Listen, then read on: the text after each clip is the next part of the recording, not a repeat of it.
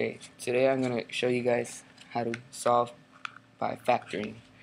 Right now we have a quadratic equation and we want to make this into a trinomial, so we're going to subtract 4 from both sides and we're going to get x squared minus 3x minus 4 equals 0.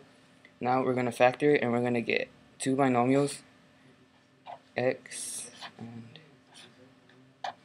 x equals 0, and we want to get two factors that when you multiply them you get -4, and when you add them you get -3, and that would be -4 and +1. Now we want to check is for the value of x, so this number x minus 4 has to be equal to 0, so that means x has to be 4, and for this number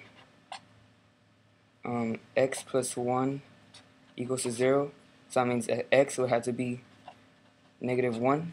Then you want to check this, see if it's right, and you just plug these numbers into the equation, and 4 times 4 would be 16 minus 12 equals to 4, and that equals to 4, and -1 times -1 is 1.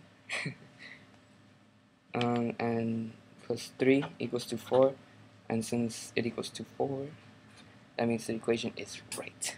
Yes. Okay, thank you. I am the best.